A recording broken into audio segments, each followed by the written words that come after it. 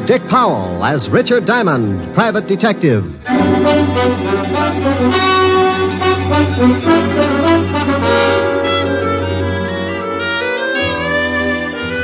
Hello there, this is Diamond.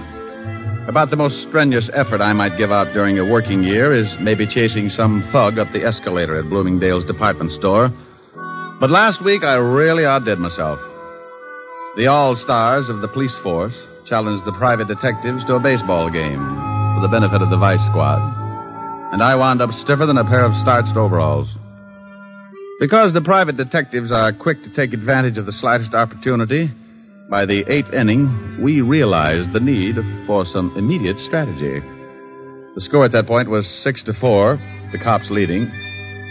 So I got hold of a little blonde I knew and had her walk across the infield in a sweater. The idea was to disturb the opposing team and take their minds off the game. It would have worked, but it seemed that since I had last seen my little blonde friend, she'd become quite a favorite with the police force, so they just waved hello and went about their business. My drooling colleagues, however, had not come in contact with said hunk of fluff, and before the game was over, 3 of them had picked up the bat boy and tried to bunt with him. You may have read where the police force finally beat us. Close game, 37-4. But I want to say right here and now, they never could have done it without that sweater. And I got mixed up in a little honest murder the next day. It all started in the back booth of a middle-class nightclub. A couple of people were busy trying to think up the fastest way to make a homicide billiard. That's the 3-cushion variety. Killing to frame up to the electric chair. Leon, are you sure this will work? You want to get rid of that old man of yours, don't you? You know I do. Well, I got a wife that I want to dump, too. This letter from her is going to fix it so we both end up very unmarried. Are you sure they'll blame it on Martin? Sure, I'm sure. When they find him with this letter and his own gun and the dead body of my dear little wife, they'll slap him in the chair so fast he won't know what happened. Who's going to find him with the body? That's your job, baby. I'll get the letter to your husband and you swipe his gun and get it to me. And you go get yourself a private detective and tell the shamus that you suspect your husband of running around with another girl. You and the shamus tail your husband. I'll have it timed so you catch him with the goods right after the killing. Well, all right. I hope it works. It will if you want it to, baby. I want it to. Because I want you. Yeah. Yeah, and all that nice money your husband's going to leave you. Leon. Come here, June. Yeah.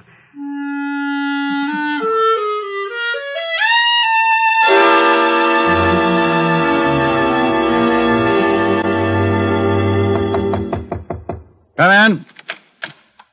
Mr. Diamond? That's right. I want to hire a private detective. Well, good for you. Sit down. Thank you. What is your fee? What's the matter? Oh, stand up and sit down again. They're 52 gauge, Mr. Diamond. Like them? Oh, you'd look good if they were sweat socks. I don't think they'd go with a high heel. You've got a point. Now, what were you saying? I wanted to know what your fee is. $100 a day in expenses. Isn't that a little high? I stopped eating at the automat 6 years ago. All right, I'll give you a retainer. Wait a minute now. Wait a minute. What's the job? I think my husband is running around with another woman. What do you want me to do? Hustle him off to the nut house? Oh, aren't you nice? I want you to go with me as a witness. You know, any other time I might get shy, but I'm really interested in seeing a girl who could beat your time. When do I start? Meet me in front of my house at 10 minutes to 8. My husband leaves around 8. What's the address? 521 East 58th Street. My name is Hyers, Mr. Diamond. June Hyers. All right, June. I'll see you at 10 to 8. Now, excuse me, but about that retainer. Oh, yes, that. Here's $100. Is that enough? It'll keep me interested. What's your husband's name? Martin. I'll see you this evening, Mr. Diamond. One more question. Yes? Why haven't you and your husband been getting along? A lot of reasons.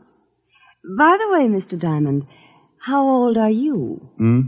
Oh, well, I'm frisky, but I passed the foolish mark when I was 3.5. Did you? Goodbye, Mr. Diamond. I wonder if I did. Diamond Detective Agency, with men who know the corpses best, it's Diamond 2-to-1. Rick. Oh, Helen. Hello, baby. What are you doing? What gauge nylons do you wear, dear? 52. Why? No, nothing. Oh, Ricky, you're going to buy me a present. Oh, you never can tell. I was just looking at a pair a few minutes ago. Rick, Yeah? where were you looking at them? Now, what kind of a question is A that? very good question. Have you got a girl up in that office? Helen. Don't you Helen me, have you? Well, I give you my word I haven't. All right, was there a girl in your office? Was there? Well, a client. I got $100 retainer. I don't care if she gave you the George Washington Bridge. You were obviously looking at her leg. Well, I couldn't help it. She sat on that way. Now, look, honey, she's just another client. With 52-gauge nylons. Would you count the threads? Oh, can you do that? Oh, you wolf. Yeah, but you're the only one who gets the benefit of my talents. You can put the soft soap away. When am I going to see you? Well, I got some business at 8. I'll be over later. Well, I'm going to stay mad until you get here. And you're going to tell me all about those nylons. I'll be sure and do some research. Bye.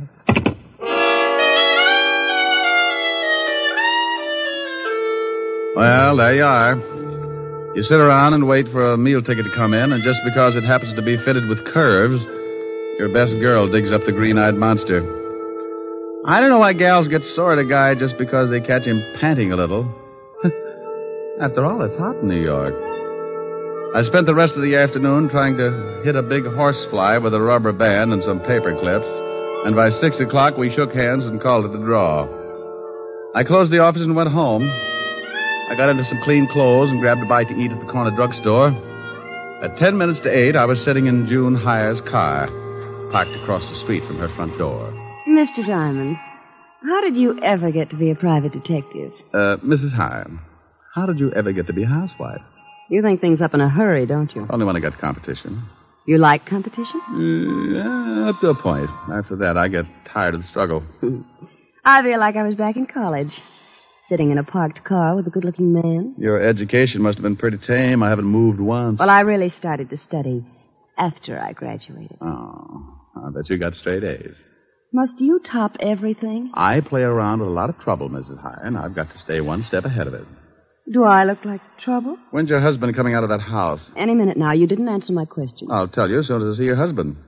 Well, how will that tell you? If he's wearing a beanie with a propeller on it, I'll know you've been giving him a lot of trouble. So I've been giving him trouble. Does that mean I'll do the same for somebody else? What's the difference, a husband or a private detective? They both got their names from a guy named Adam. Oh, look. A cab pulled up to the front door. Yeah, I see it. And here comes Martin. He's getting into the cab. Well, what do you know? What's the matter? No beanie. We both sat and watched while Martin Hyer got into the cab and it pulled away. Mrs. Hyer put her car in gear and we started the tail, keeping it a safe distance. He led us across town to a middle-class apartment house and we stopped the car and waited up the street. He's getting out and going into that building. Come on. Oh, what for? Shouldn't we let him get up there first and then... Look, baby. Do you know who this gal is? No, of course not. Well, then come on. I want to see what door he goes in. But, won't he see us? Honey, I don't tell you how to put your lipstick on. Now, don't tell me how to make like a bloodhound. Oh, the lobby is empty. Now, watch the elevator. Oh. It's stopping on the 4th floor. Hadn't we better go up? Look, lover. The 4th floor probably comes equipped with a lot of doors. Now, if you want to just knock on any of them, go hire yourself Humphrey Bogart. Well, then what do we do? You stand by and watch like you... make like you knew what I was doing. See, the little old elevator's coming back down. Now, you just hold it there while I look at the mailboxes. Mrs. B. Callahan. Mrs. Lillian McEdward. Mrs. Mike. Well... and Miss Sally Maxwell. Okay, now we push the button for the 4th floor and away we go. Fun? How do you know where to go? I got the name off the mailbox. But you said yourself there must be a lot of people on the 4th floor. Elementary, my dear girl. Process of elimination. We're lucky this time. Only one single girl on the 4th floor. Sally Maxwell. Come on. It's 406. What if there'd been more than one single girl? So I make some new friends. Now stop asking questions and stick close. I'd love it. Now, here it is, 406. Now hold it down. Can you hear anything? No. Yeah, somebody's moving around. Oh, duck. What? Too late. What? June. Good evening. I represent the Great Nothing Life Insurance Company. What are you doing here, June? I might ask you the same thing. Do you mind if we come in? I'd like to interest you in our indemnity clause. Stop pushing. Get out of my way. Oh, you don't know what you're missing. You get $3 million if a python bites you in the middle of Times Square. You can't force your way in here like that. You... Oh, now you've hurt my feelings. Take your hands off me or I'll strike you again. Sure, but you need 2 more to put you out. Here, have one on me. Now, the next time you go striking people... Mr. Diamond, look. I looked past the little guy and spotted the body. She was blonde, and I didn't know why she was hanging onto the rug that way. She wasn't going anywhere. All right, you. Get out of my way. Huh? Oh, what a lovely gun. Martin, you killed that girl. No, I did not.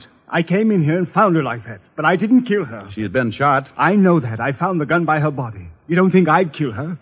I was in love with her. Martin. Is that the gun that did it? Yes. I mean, no. I don't know what I mean. But you stand right there. Don't take another step. That's your gun, Martin. You shut up. I didn't kill Sally, but I know I haven't got a chance of proving it, so if you come any closer, I will most certainly shoot you. I hate to look like an idiot, but it's against the law to shoot people. Mr. Diamond, be careful. Come on, Martin. Give me the gun. You don't think I'll shoot, do you? Come on, give it to me. Just one more step. Look out, he's going to shoot. Come on, open up in there. What? Better drop it, Martin. You got company. Stay back. Stay back. This is the police. Open up or we'll break the door in. Police. Give me the gun, Martin. No. Let him in, June. Before Levinson tears down the whole wall. I've got Martin. Yes, all right. I didn't do it. I didn't do it. What's going on in here? Hello, Walt. Hey, Lieutenant, look. It's the gumshoe. Rick, why do you guys always have to break down doors? Why don't you try turning the knob first? Otis, didn't you see if it was unlocked? I forgot, Lieutenant. You mallet head. We got a report that someone heard a shot from this apartment. There's the body, Walt. Who's this guy? Martin Hyer. Here's his gun. He was going to use it on me. I didn't kill her. I came in and found her that way. Oh, shut up. Who's the girl with you, Diamond? This is Mrs. Hyer. Martin is her husband. I don't say. The old triangle, huh, Rick? I engaged Mr. Diamond to follow my husband. That's right, Walt. We caught Martin trying to sneak out on the corpse. I told you I didn't kill her. And I told you to shut up. Is this your gun? Yes, but I found it lying by the body. I knew I'd be blamed if someone found my gun, so I put it in my pocket. You search him, Rick? Haven't had time. Shake him down, Otis. Yeah, Lieutenant. I want my lawyer, and you get away from me. You open your trap just once more. Okay, but hold still. Please, Mr. Diamond, I'd like to get out of here. Sure. Okay, Walt? Yeah, but I want to talk to both of you down at the station later. Here's something, Lieutenant. What is it? Letter. Are you coming, Mr. Diamond? You go on down. I'll be right with you. All right. Walt, what does the letter say? It says we can't continue this way. I've decided to break it off once and for all. It will do no good to see me, so please stay away and leave me alone. Signed, Sally. Let me see that. Yeah. Well, what about it, you? Is the dead girl named Sally? Yes. I don't know why she sent it. We were both in love. Sure. What were you going to do about your wife? I was going to tell her this evening. Then I received this note. I came right over to see Sally, but believe me, I didn't kill her. Tell me something, Martin. Is this the way you received the letter? Yes. Why? Now, you wait a minute, Rick. I'm very happy with what I've got, so don't start making like Sherlock Holmes. Oh, well, I guess you're right, Walt. He admits it's his gun, and this letter is certainly motive enough. Yeah. Otis, call for the wagon and put the cuffs on Hyer. Right, Lieutenant. Walt, why would someone send a letter after tearing off the top of it? What? See, the top of this letter is missing. The part that usually reads, Dear Julius or something. So what? Do me a favor, will you, Walt? Oh, what is it? Give me 3 minutes and then have Otis fire a shot from this apartment. What? Is that all you can say? Have Otis fire a shot in about 3 minutes after I leave. I will not. The police department can't go around making like it was the 4th of July. You want to solve a murder, don't you? I have solved it. What more do I need? I got a suspect, the murder weapon, and a good motive. Walt, if you just killed someone and a guy caught you at it, what would you do? Knock him off, too. Well, I caught Hyer in the act, and he didn't pull the trigger. Well, you said yourself he was going to. But he didn't, and he took too much time thinking about it. Walt, I can't remember hearing a shot when I came in this building. So you didn't hear a shot. Maybe you couldn't. Well, that's what I want to find out. I was right behind Martin all the way up to this apartment, and I didn't hear a shot. Maybe he didn't kill her. That's right, I didn't. Please, I didn't kill her. You see, Walt? Oh, you always start something like this. Martin, did your girlfriend Sally have any enemies? No. At least she never told me about any. Now, where are you, Brain Trust? Just a little more sure of myself. First, Martin can't make up his mind about shooting me. Then he claims that the murdered girl didn't have any enemies. Does that sound like a killer trying to cover up? You've run into smart killers before. I'm surprised at you, Rick. I called the station, Lieutenant. I'm proud of you. Go on in the other room and shoot that cannon of yours off when I tell you. The what, Lieutenant? You heard me. Shoot it into a mattress, but don't muffle a shot. Okay. But not till I tell you. You might think it's fun and blow up the whole building. Thanks, Walt. What are you doing? Oh, just looking around this desk to see if I can find the top piece of this letter. Oh, Martin, are you sure that your girlfriend didn't know anyone who might want to kill her? She never said she was in danger. But you might ask her husband. Her husband? Oh, swell. Why didn't you say something about her husband before this? You didn't ask. Oh. Who is her husband? His name's Leon Fisk. The gambler? Yes. Oh. Bye, Walt. Now, you wait a minute. Have Otis start making like a Roman candle 3 minutes after I leave. What's that you've got in your hand? Huh? Well, it's a piece of stationery from the desk that matches the stationery this letter was written on. You can't take that letter. It's evidence. What is? That letter the murdered girl wrote to this guy. Well, how do you know she wrote it? Because this guy said so. Yes, but I'm not sure. It could be forged. See, Walt, maybe she didn't write it. Well, that's why I want it. The lab will be able to tell from other samples of her handwriting. Tell what, Walt? Who wrote that letter? Well, don't you know? Of course I don't know, but we found it on this guy and it's police evidence. Why? Why? Well, because it just is, that's all. Well, anybody could have written it. You could have written it, Martin. Yes, I guess I could. And send it to yourself? Why would I send it to myself, Lieutenant? You wouldn't. That's why it's important. You mean the letter itself or the fact that he couldn't have sent it to himself? Both reasons. Well, if he couldn't have sent it to himself, that eliminates him as a suspect. It does? He didn't do it. Did you, Martin? No. See, Walt? Now, wait a minute. Why do I always get into something like this? You asked me if I sent the letter to myself. You shut up. And you said he couldn't have. That's right, he couldn't. Then someone else did. Of course they did. Okay, then as long as you're not so sure it's important, I'm going to take it with me. Who says it's not important? Well, if he didn't send it to himself, then someone else did. And if someone else did, the murdered girl couldn't have, so anyone could have sent it. Isn't that right? Say that again? He said if I didn't send the letter to myself, then I couldn't have gotten it. No. He said you couldn't have sent the letter to... No, wait a minute. You couldn't have written it to myself. Yeah, so someone else wrote it and sent it to the murdered girl and... No. Send it to me. You're crazy. I distinctly heard him say... Walt. Yeah? After you figure it out, be sure and have Otis fire that shot. I'm going to see Leon Fisk. Okay. Now, let's start it again. If I didn't... If somebody didn't... If you didn't... If I didn't what? Lieutenant? Oh. What is the matter, Lieutenant? He did it again. And you helped him. You rat, I'll see that you get the chair even if you didn't kill her. What did I do? You shut up.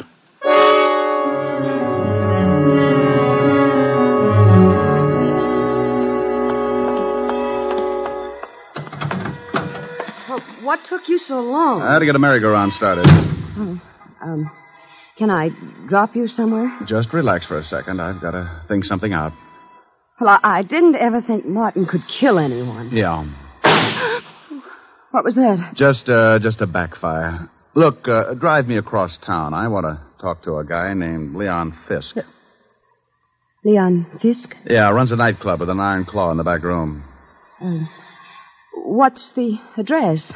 222 East 45th. I remember it because when I was on the force, I used to raid his place for exercise. Thinking of doing some gambling? That's the way it'll probably end up. Let's go.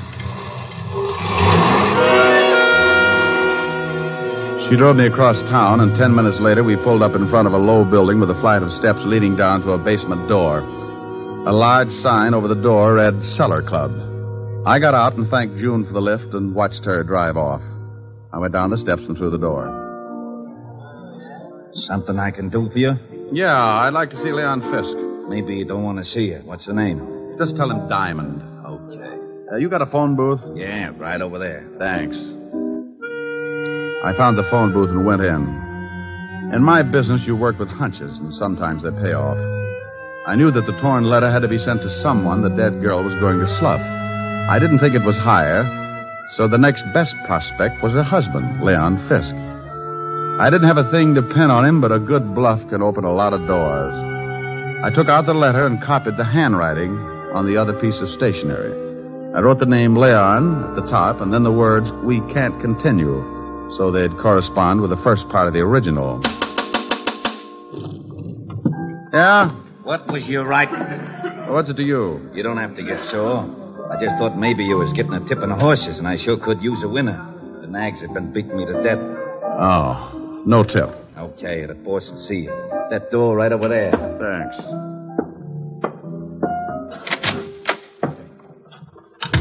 Well, Diamond, it's been a long time. I haven't missed you, Leon. What brings you here? Your wife was killed tonight. Sally? One's usually the limit. That's too bad. How did it happen? I thought maybe you could tell me. I don't know anything about it. Ever see this letter before? Hey. What's the matter? That's your wife's handwriting, isn't it? Yeah. It says, Leon, we can't continue. Then the writing stopped. Oh, so what? Well, the guy the police are holding got a letter from Sally, too. It started the same way, but it wasn't addressed to anyone. The top was torn off. You know what I think? No, tell me. I think she started one letter to you, then threw it away and wrote another one. I think you sent the second to Martin Hyer after tearing off the name Leon.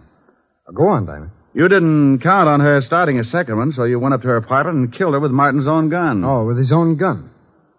Maybe you can tell me how I got it. Oh, I think so. You had to know a lot of things before you could kill your wife. What time Martin would arrive so the time of death would be close. You had to have his gun to leave by the body, and you had to have a witness who would swear Martin killed her.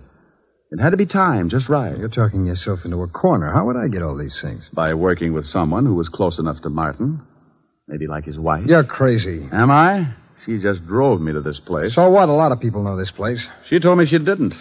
So I gave her an address 8 doors down, but she pulled up right in front of your door. Well, that could happen. It was too pat, Leon. Getting me to come to her place at 10 minutes to 8 and knowing her husband would leave close to 8. She had to know it because that letter was delivered just before I got there. Think you can prove it?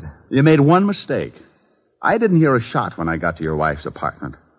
I found out later that you could hear one all the way down in the street. Your wife was killed before Martin went into that building. Probably when you saw his cab pull up. Well, anyway, it's enough to hold you on, and I think we can prove later on that you've been seeing June Hyer. You're a pretty smart shamus, Diamond. Oh, you mean you admit it? Okay, baby, come on in. June, come on out of there. Leon, are you crazy? Well. I didn't know you kept your back room stocked with nylons, Leon. Yeah. I guess you two don't need any introductions. Why did you have to drag me into this? You heard what Diamond said. He knows all about it. You got the car out back? Yes, but what are we going to do with him? Diamond? Well, he's going swimming with a barrel of cement. Lieutenant Levinson wouldn't like that. He knows I came here. You're lying. Wait a minute, maybe he isn't. Diamond was upstairs with him for quite a while. Okay, so we'll have to hurry things up. Leon, you can't shoot him. Yeah. You should know it's not polite to point. I'm not going to knock him off here in the office. We'll take him in the car and do it later. No, Leon. What do you mean, no? It was your idea to kill your wife. I just helped get the gun. I'm not going to be along if you kill Diamond. You're going to be right with me, baby, because you're in this up to your pretty neck, and I need that car. I'm not going to do it. Oh, yes, you are. Oh, you and Diamond go swimming together. Leon! Give me that gun. Let me go. Come on, drop it. You go to the devil. June, come back here. I'm getting out. You got me into this mess. Come back here, you dirty little tramp. Don't you take that car. You're not going anywhere, Leon. You want to bet? I'll fix you, Diamond. He hit me with the butt of his gun, and I went down like the price of wheat in July. As I picked myself up, I watched him run for the back door. June, wait for me. You're not going to leave me here to take a rock. I got my gun out and stumbled over to the window and looked out just as the car started up. I spotted Leon with a gun in his hand. He looked mean enough to start shooting with it. He did. He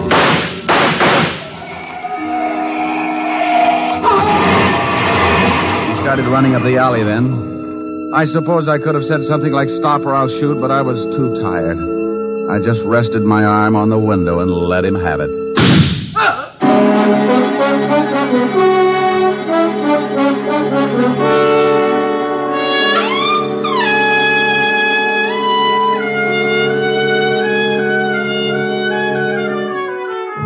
Well, Walt finally showed and cleaned things up. I was bleeding again, so I headed for 975 Park Avenue and my usual first aid station. Yes? Hello, Francis. Miss Asherin? Oh, my goodness, Mr. Diamond. Come in, sir. Come in. You've been hurt again. I guess you'll have to answer the door a little quicker after this, Francis, or build a first aid station in the hall. The usual, sir? No, you can forget the plasma, Francis. I had liver for dinner. I can stand the loss. Just as you say, sir. Miss Asher is in the study. Oh, thank you. Why don't you go to bed? You look tired. Yes. Well, good night, sir. Boo. Oh, Rick. Yeah. Isn't it awful? Oh, what happened to your chin? Oh, I got it caught in a 38. Want me to go? Want you to go? Why? Well, I thought maybe my poor little face scared you. Oh, I like your poor little mussed-up face. Well, thanks, Sporty. How about some music? Oh, I'm too tired. Turn on the radio. All right. Now, let me look at that chin. Oh, that's soothing. Hey, shut that radio off. I'm trying to sleep. Now, what is that? Oh, it's that crabby old neighbor. Oh, it is, huh? Now, Rick, don't get mad. I'll turn it off. You want something, Max? Yeah, some sleep. Is that too much to ask? Well, stick your head in a closet. Now look, Bud. You look. That radio wouldn't wake a 2-year-old. Well, just pretend I haven't stopped teething, wise guy. All I want is some sleep. Oh, you do, huh? Sleepy time, gal. You're turning night into day. Rick. Oh, that guy upsets me. All right, he upsets you. That's too pretty a song to sing like that. No. Now, you do it right, or I'm going to be mad. Well, honey, then that's the last thing I want you to be. Now, cuddle up on the sofa. You comfy? Mm-hmm. Don't be mad now, baby. Sleepy time, gal. You're turning night into day. Sleepy time, gal. You've danced the evening away. Oh, that's wonderful. Before each silvery star fades out of sight. Please give me one little kiss, then let us whisper goodnight. It's getting late, and baby, your pillow's waiting. Sleepy time, gal, when all your dancing is through. Sleepy time, gal, I'll find a cottage for you. You'll learn to cook and to sew. What's more, you'll love it, I know. When you're stay-at-home, play-at-home, 8 o'clock, sleepy time, gal. Well, how was that, baby? Helen. Helen. Well, how do you like that? She snores, too. Hey, you! Max! Yeah, now what do you want? How about a game of gin? I'm lonesome.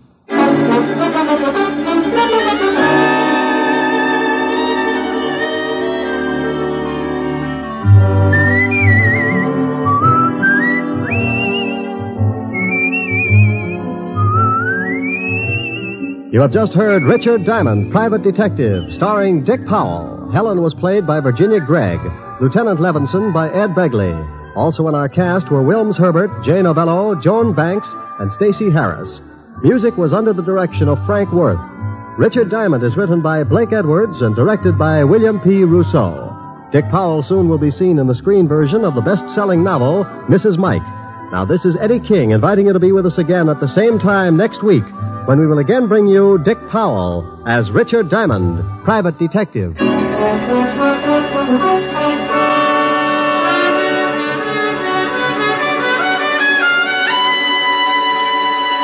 This program has come to you from Hollywood. This is NBC, the national broadcasting company.